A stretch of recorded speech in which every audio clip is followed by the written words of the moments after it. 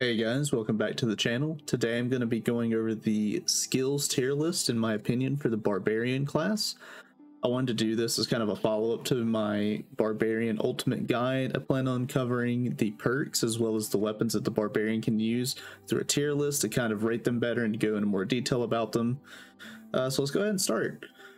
So we obviously have right now, and I'm just going to pull this up real quick on my other monitor, just so I can see some more information. So as you can see, we obviously have Rage as our first ability, and I think it's pretty self-explanatory that you always want to have Rage. Rage is very good because it obviously increases your strength by 15 temporarily and your movement speed multiplicatively by 15%, while physical damage reduction is additively reduced by 20% for 6 seconds, and the cooldown on it is 28 seconds. This is like your staple ability. You basically always want to run Rage, in my opinion. I don't really see why there'd be a reason to run any other ability as your first ability, or your skill I should say. You always should run Rage, and therefore it immediately makes it an S tier ability because it's pretty much the staple of the class. Secondly, we have Reckless Strike. What Reckless Strike does is the next hit ignores 75% of your enemy's defenses, and while that is also true, you have negative 55 armor rating.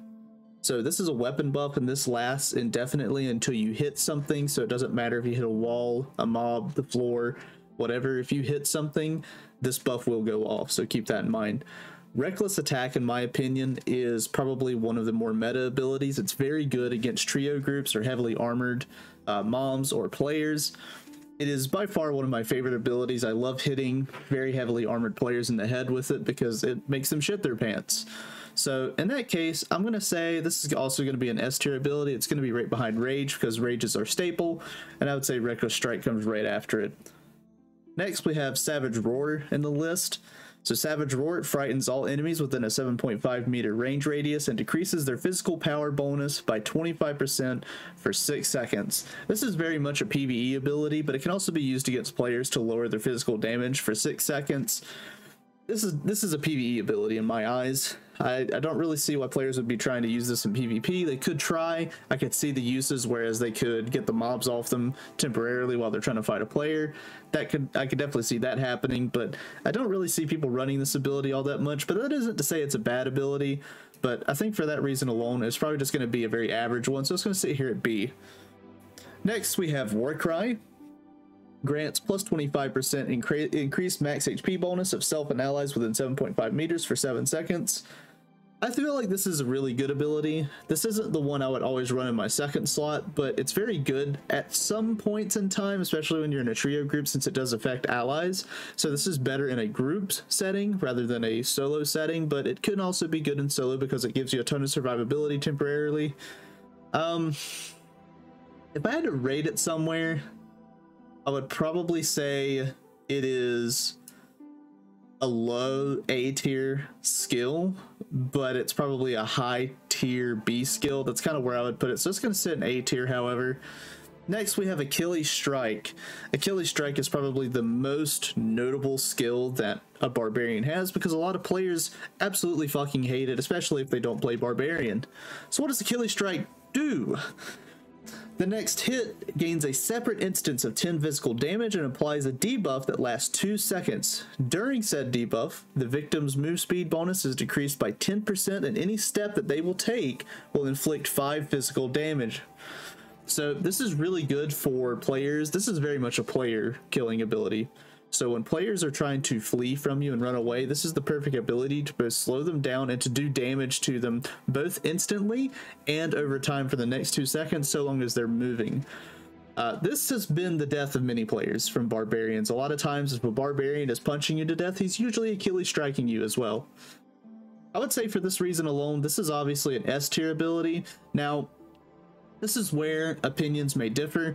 I do think this ability sits just right behind Reckless Strike. Now, the only reason for that is because most players feel like Barbarians run Achilles Strike by default, and I love both of the abilities, but I feel like Reckless Strike just has way more uses because it can just ignore armor instantly and allows you to do a big chunk of damage. And in group play, whether it's duo or trio, and sometimes even solo, like it's more it's just more useful to just do more instant front-loaded damage than to do more damage over time and to slow down your target, just in my eyes. So for that reason, I think they're both S tier skills, but I feel like Achilles Heel just comes right behind Reckless Strike. Next, we have Blood Exchange. Reduces your max HP bonus by 25% for 6 seconds while granting Life Steal. Life Steal successful attacks grant the player back 5% of max HP. However, it is a single use ability, but it is rechargeable with campfires. It's technically a skill tier 1 ability or spell, however you'd want to go about it. I don't see anyone run this because I feel like this ability has a lot of problems with it. Firstly, it reduces your max HP bonus, which is going to make you less likely to survive an attack if you're being hit during this this buff time. And secondly, I feel like it doesn't last long enough to really get some use out of it, because if you think about it, if it only lasts 6 seconds, you're firstly having to pop the ability, which has an animation all of its own. So you're already going to have the buff ticking down while you're activating it, and then you're going to have to land hits to then get that lifesteal back, which is only 5% of your max HP at the time. So, you know, let's say that you land 2 or 3 hits, you're only getting 10 to 15% of your max HP back out of that hit, out of those 2 or 3 hits. You know, this is entirely dependent upon the weapon you're using as well. You could be using a really slow weapon and you could only get maybe 1 or 2. But at this point, it's just like, I don't know. I feel like the buff needs to last longer. I feel like the reduction of your max HP as well is not very good in a fight kind of situation, especially with like you're low on HP. It just makes you more susceptible to dying quickly. This is probably, in my opinion, going to be a D tier skill. I have never heard of a Barbarian running or using this or like singing its praises. It honestly needs a buff and it needs to be changed because it's pretty useless outside of that. And then finally, we have Life Siphon. Upon activation, gain +4 all attributes for 8 seconds, but take 3 damage per second. This is right behind Blood Exchange. This ability, I don't see why anyone would use this. It honestly does not really benefit Barbarians in the slightest.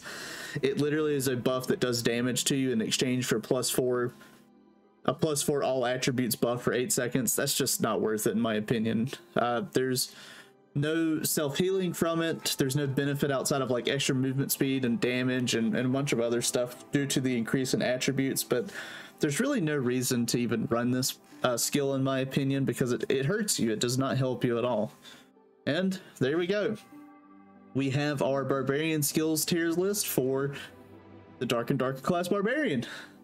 If you guys agree or disagree, let me know down in the comments below. Tell me where you would place some of these skills at and where you think they belong. And I appreciate it so much. And if you love watching my content, I'd appreciate the support by liking, commenting, and subscribing. Thank you so much for watching.